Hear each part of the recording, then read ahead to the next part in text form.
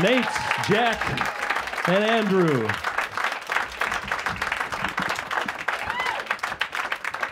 What's up? How you guys doing? Good. Welcome to the Bing Lounge. It's good to see you guys. Thanks for having us. Couple questions before we play some music. I've had a number of people ask me why you guys spell your band's name with small case letters and a period. Is there a story behind that? Not the small case letters. We kind of like that. We felt like it helped understate the word fun, because obviously if it was like an exclamation mark and capital letters, we'd be expected to be doing like backflips onto the stage and stuff like that. It like sedates the word in the perfect way, considering who we are as people. I like that.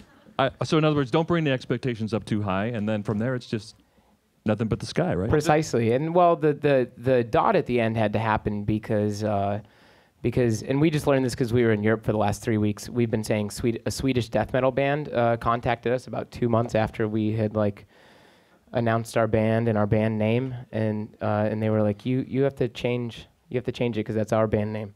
And so we put the dot at the end, and then we just realized we were in Finland, and someone had asked us in an interview, like, do you know the Finnish noise rock band Fun? So that's who it was. It was a Finnish band. Unless it's a third, Nate. We didn't really think about that. Yeah.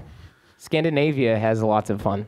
Yeah, I trying to come to grips with a death metal band named Fun. That's Wait, but the really stressful part is then the interviewer in Helsinki was like, on their website they recently posted, we're going to come to the Fun show and pick a fight. So we're playing in Helsinki in October, and it might be the end of our days. So. Yep. We're hoping we can get as many people from this show. We're going to round up a posse. We're not going to pay for your airfare, but we'll get you into the show for free. What a year you guys have had. It's amazing. Ever since the Super Bowl, it's been nothing but, and no pun intended, fun. For those of us who have never had the opportunity to have probably the biggest song of the summer, maybe the year, I mean, does it ever get old seeing your name in Rolling Stone and hearing your song on the radio? No. No. No. I would think not. When Glee picked up on it, I know that it started to chart and it started to really gain some momentum. And was there any worry with you guys that you might lose control of your own song and it might be thought of, for the rest of history as a Glee song? Is that why you released it? No. I mean, I think we were more than happy to have Glee involved in it. We think it's such an amazing show, and it obviously was a great. It really like kickstarted the whole entire thing. We were just confident in our version of the song too, that everything was going to be fine, and it worked out probably better than planned, because I don't think we expected with the Super Bowl happening, like.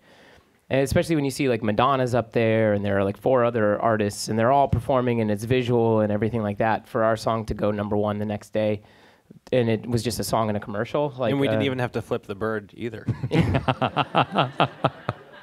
Yeah.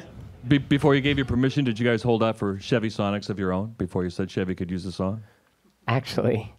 We should. That's a good idea. You didn't think of that? Noted for the future. Next time when we do a commercial for cat food, we'll make sure that we get a lifetime supply. Yeah.